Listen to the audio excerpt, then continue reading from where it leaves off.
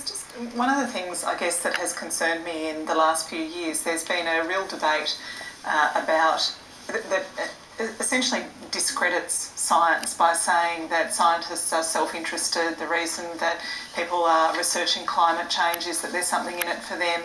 And the practical impact of that really worries me, because it allows people to ignore the vast body of scientific evidence in an area like climate change and cling to, well, you know, I don't feel hotter today than I did yesterday, so it's obviously made up.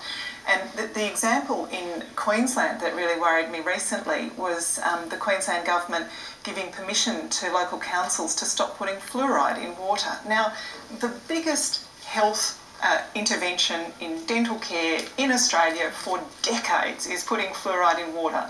Any dentist you talk to will tell you they can tell who grew up in Queensland, where they've had less fluoride in the water. They've got a mouthful of fillings compared with people who've grown up with fluoride. And it drives me nuts that we've got people in the Queensland Parliament saying, one guy who's a bodybuilder in the Queensland Parliament said he would rather take banned substances for a year than drink a glass of water with fluoride in it. It's nuts. Is he especially well-muscled? He is actually rather well-muscled. He's got his teeth, however. He's also... He's well-muscled in his head, I think. City Pan.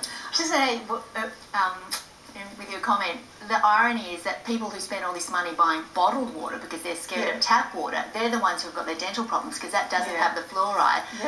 You know, this idea that tap water has problems, it's actually the best. It's the best thing to drink. Best drink to give your kids. Yeah. And it's pretty much free. The next question comes